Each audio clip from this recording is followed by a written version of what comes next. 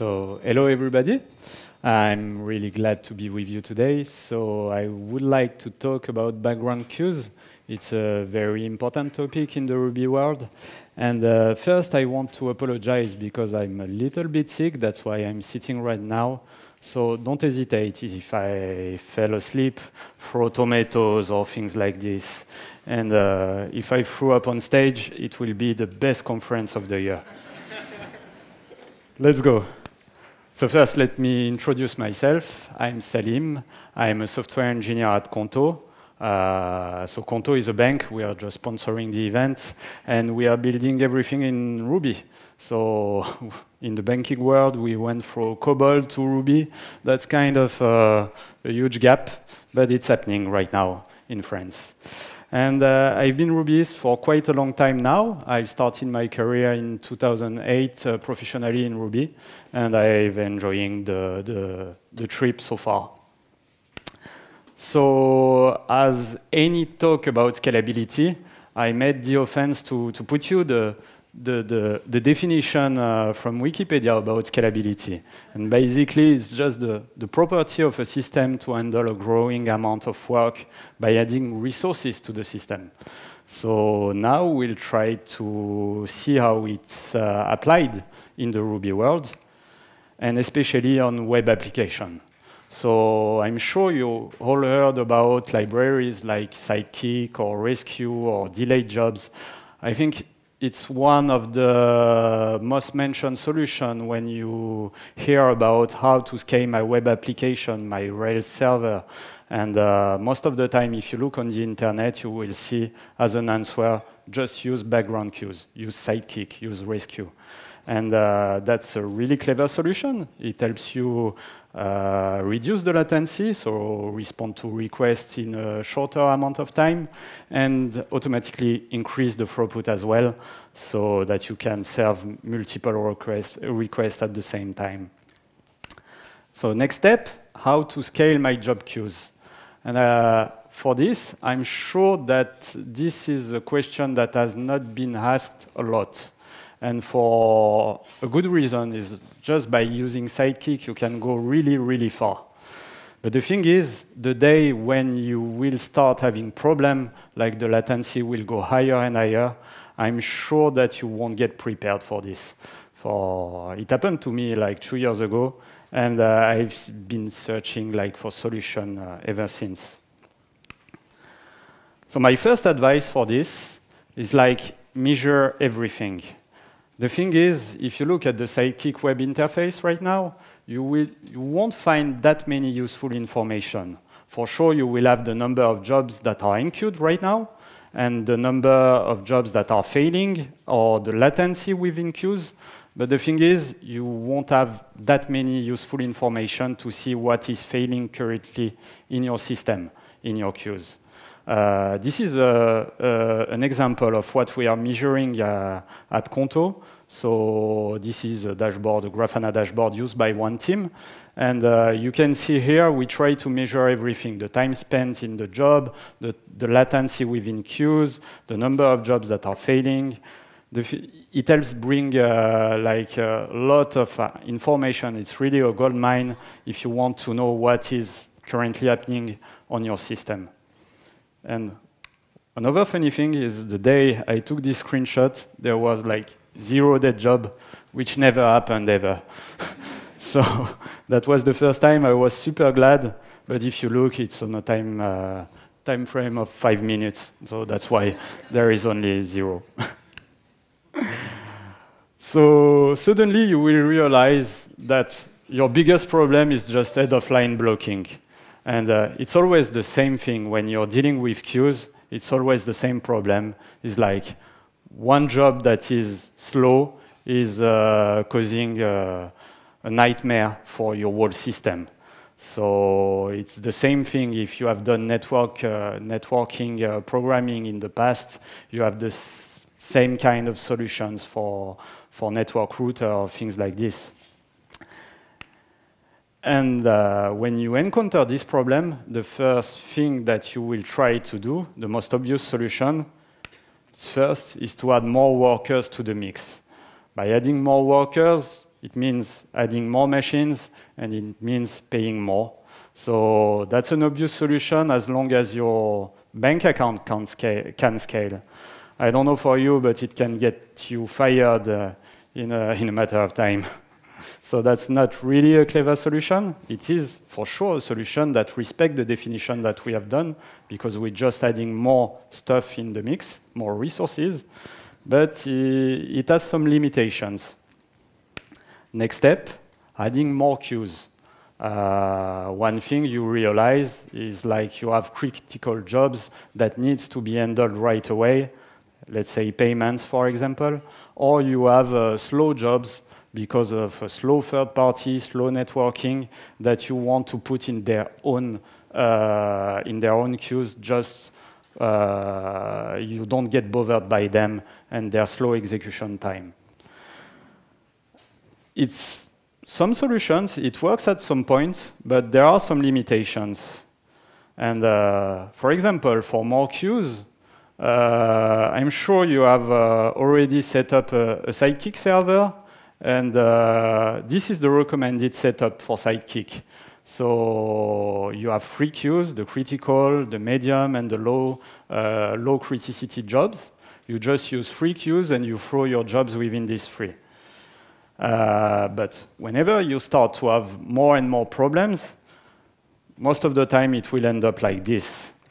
You will have payments, you will have webhooks, analytics, and things like this. You realize that you have lost the control of your system when you have more than 100 queues with names like provider name or SLO name, let's say 1 minute and queue time queue or something like this.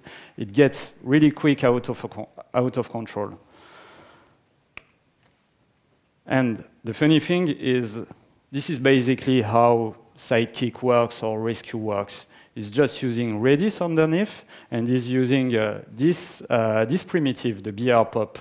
It's just to pop a job outside of the list. So you give multiple queue names.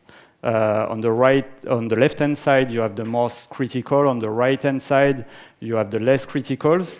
And the Redis client will just look for all these queues with this order of priority. But the thing is, you will always encounter the same situation where the marketing team is sending a bunch of emails, or one developer is backfilling a table, and suddenly the most critical queues are, are really full, and the jobs that are living in the less priority queues, they are never enqueued. And that's a problem. That's where the latency goes crazy.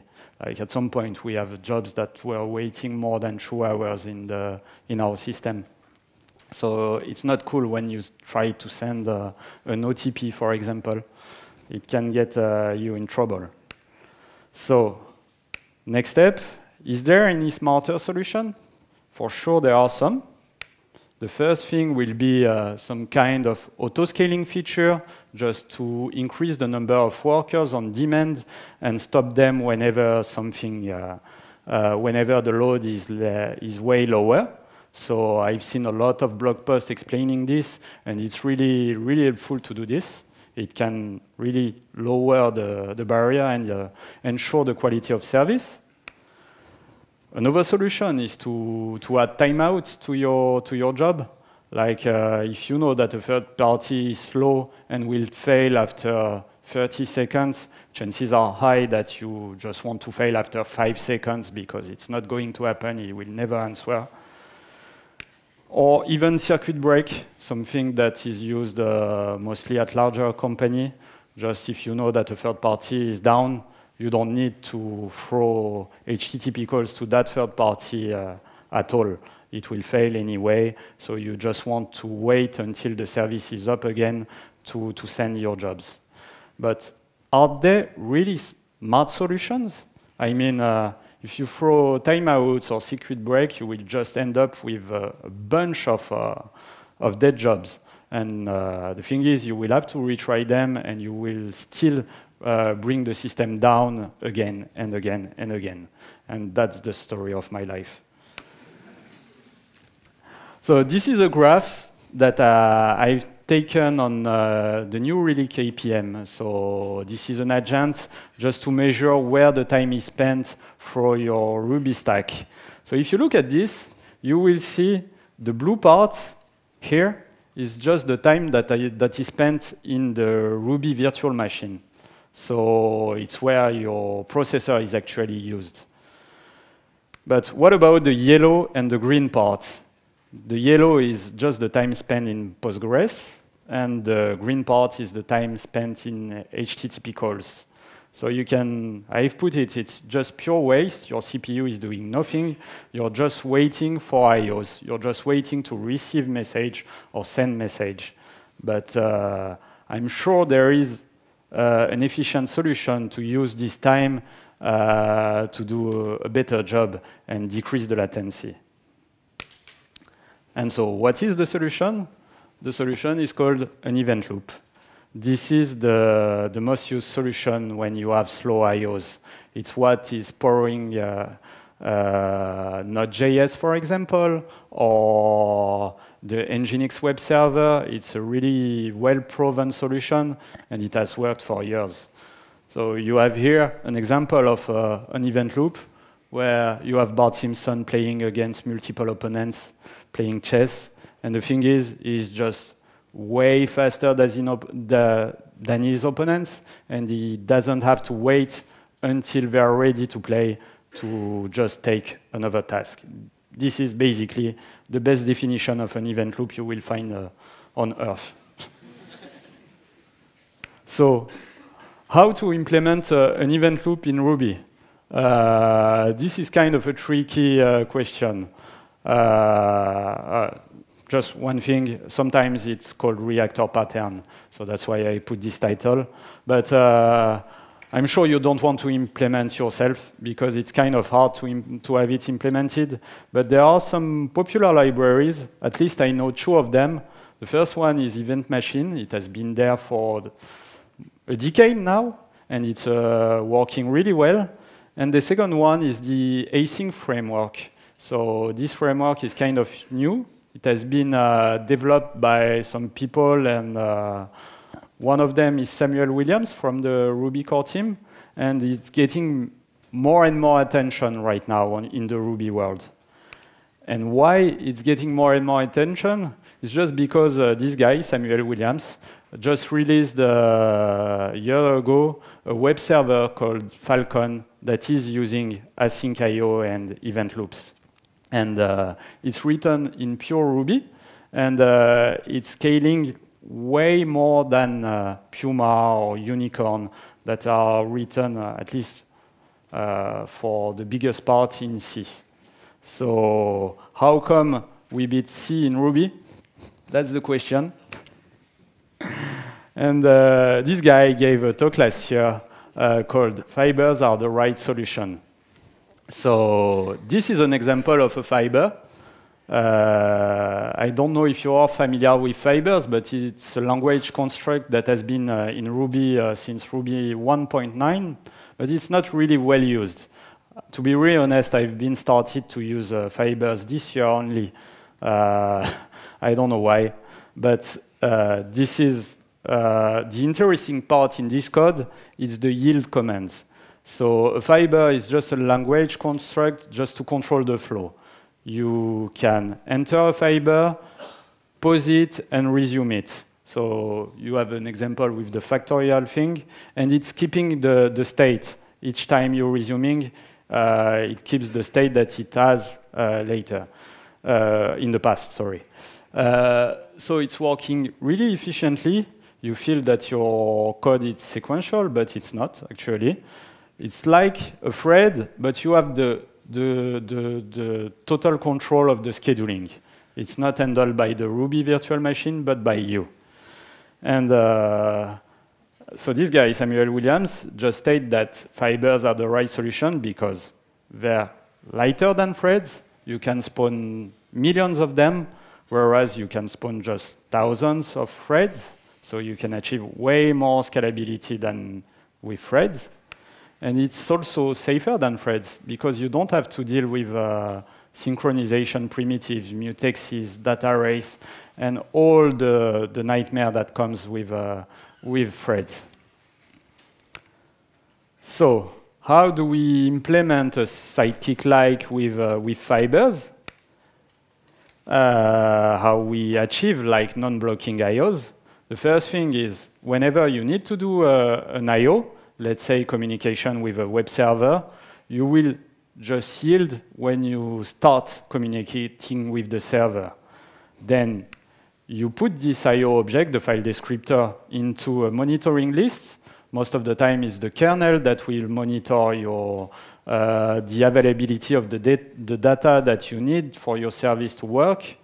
And then when the data is ready, you just resume the fiber. So that's how you achieve async IOs in Ruby. This is an event loop, but really, really, really simplified. So what if we apply this to the sidekick rescue thing? This is an example of code. It's basically sidekick, but with no error management. So the first thing you see is that the whole code is wrapped in an async block. This is what will start the event loop, to start monitoring for IOs and put them and resume them whenever they're ready. And then after this, we just pop a job from a queue, we parse it, we deserialize it, and then we run it. This is a really efficient sidekick version with no error management. Again, don't use it in production. But if you look at this code, there is one problem. I'm not sure if you have seen it, but it's this line. We are using the Redis library, and the official Redis library is not really aware of sidekick, no, not sidekick, about the fibers and the event-driven IOs. So it won't yield whenever it encounters a blocking situation. So if you try with this, it won't work. It will be just, you will just be able to pop one job and perform one job at a time. So it's not really the concurrent thing that we wanted to build. But actually, there is a solution. You won't like it. But whenever you have to handle async things, you have to have replacement for the libraries you use on a daily basis. So the good news here is that there is a replacement for every library that are used in the Ruby world and that are popular in the Ruby world. Let's say the Redis, there is its equivalent in which is called async Redis. The REST client, you have an HTTP, async HTTP lib, which is able to handle HTTP 1 and HTTP 2 connection. I'm hoping that the HTTP 3 will come soon. And the last one is the async Postgres, which is the much used database today. I think there is also adapters for MySQL and many other databases. So this is the thing. There ain't no such thing as a free lunch. There is always a price to pay. But does it worth it? Does a solution like this could be helpful for the problem that I just described? Let's have a look. So first thing, I've developed a little library called Quick, which is just a sidekick replacement. Not really a replacement because it's not really battle tested, but it claims to be a replacement somewhere in the future. So it's using, like sidekick or rescue, it's using Redis underneath. And it's, you can use it with active job as well. So you can just put the integration in your Rails app and it will work as it works with sidekick. And it looks really, really promising. Here, I've written a test script that is just enqueuing 10,000 jobs. And within each job, we just sleep for 1 second. So when I launch this script on my computer, this Mac, I'm able to perform the 10,000 jobs in about 8 seconds. So 1 thread, 8 seconds. what about, what if I tried this exact same experience with Sidekick? So with Sidekick, with 10 threads, you will be able to process everything in 1,000 seconds. So about 16 minutes. So this is the proof that it's really, really, really the best solution to handle like asynchronous I/O and a lot of concurrency within your system. It's about 125 times faster, which is huge. But beware with numbers. Don't trust the numbers that you have in conferences. But actually, in those 8 seconds, I think there are 2 seconds that are spent just to boot the Rails application. So it's more 6 seconds in real life. Next, what about the future? So Matt this morning talked about Ruby 3 and said that it was the year of concurrency. So I know for sure that there is some discussions around guilds. I'm sure it's called guilds or guiles, I don't know how it's pronounced, guilds, okay, just to have parallelism. But there are also some discussions about what is called autofibers or threadlight or threadlet or whatever. And I'm sure I recall a bug in Redmine where you said, I'm sure that I've heard that big companies are waiting for solutions for IOs, slow IOs, and that's exactly the case. We need to have this kind of solutions in Ruby. So I'm just begging. Not really, but Threadlight could be really cool. It's like basically the Go routine for people that are familiar with Golang. And you can follow all the discussions on this bug ticket, this one with the link. And that's it for me. If you want to get involved, don't hesitate to just check out the GitHub project. And it's really early stage. You can work with us to try to fix this. That's it for me.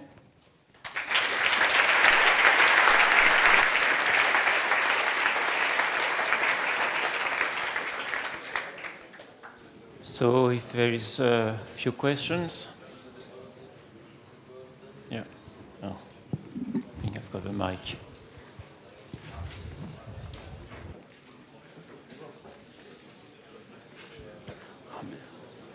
Combien de temps?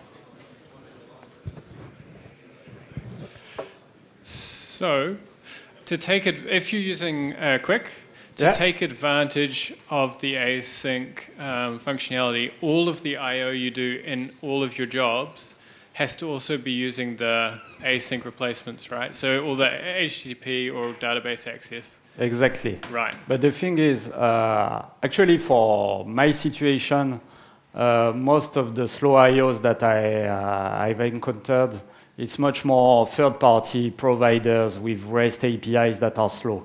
So I don't need to tweak my database, for example, but for sure the HTTP calls.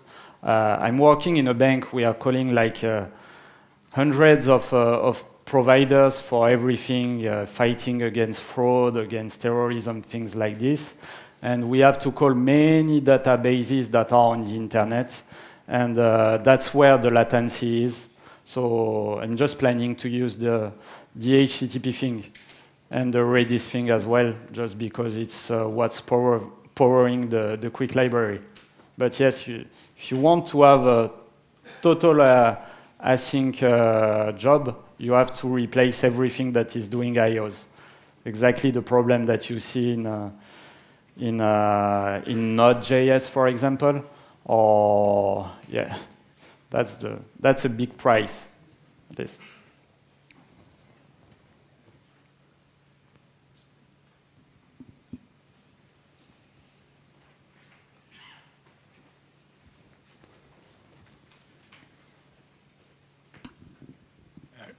Can you use async HTTP instead of HTTP in a normal project? It won't cause bugs? They are working right now. I'm not sure I understand the Because question. if yes, we could imagine that some time in the future, all the libraries will be async proof if it has no downside to use them in a non-async. The thing is, I really like this framework, the async framework. I'm not sure. I don't know if you're familiar with the Node.js ecosystem or Python ecosystem, where you have basically async await or callbacks everywhere. Here, the beauty of the solution is like you just have to wrap your code inside an async block. So you don't have to change everything in your code. You just put your code inside that block. And if you're using async aware libraries, like the one I mentioned, it will work right away. And it won't create bugs, and you wouldn't have to declare callbacks or put await statements everywhere in your code. So that's why I prefer this compared to Event Machine, for example. I just can make my existing code asynchronous right away. But yeah, it's still kind of new. So for example, if you're using the Redis library, there are still some bugs, a lack of documentation, but we are working on it right now. We are opening PR and fixing docs. But it does work. I've seen it work, and it's cool, actually.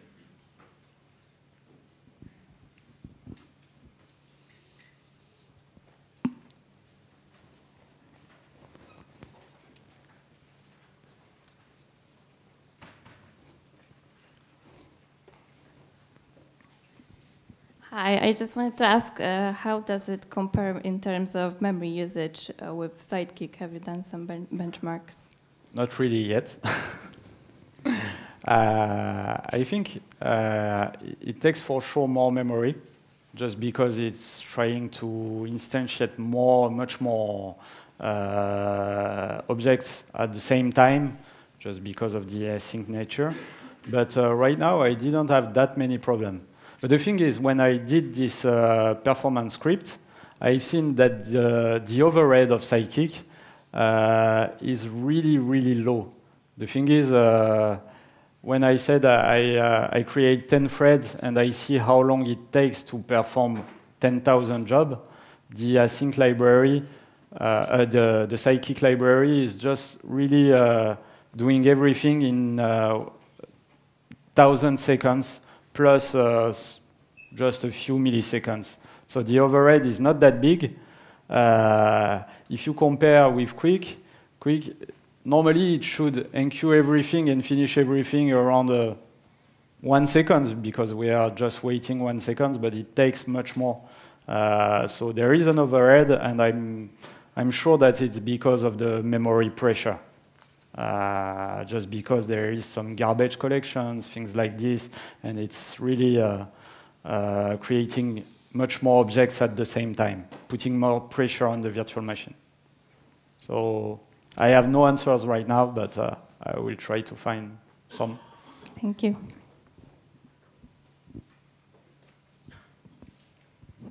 Are those async libraries newly built libraries from scratch that's compatible with the original libraries, or they are monkey patching the original libraries? Most of them are just using the same interface, so that you don't have to change your code. But right now, we lack completeness on some of them. Let's say the Redis library, for example, the feature set is not the one from the official library. I think I've seen a pull request about just having an adapter for the async framework, but I'm not sure if it has been merged. So just replace the I/O handling in the official Redis library instead of creating a new libraries. Kind of something that is popular in the Python world. We have most of the libraries that are separating I/Os from the actual service, just to be able to benefit from async things. One last question. Oops. Yeah. Actually, it's not the question, but the answer. We are going to introduce the fiber things. Yeah. We are not. Thank you. Yeah, we are not going to name it the auto fiber nor other things, but the traditional fiber with the certain mode of the asynchronous I/O mode or something like that. Cool. That we are going to add several methods to behave like the auto fiber things to support the things. But we will have it in Ruby 3. Perfect. Thank you.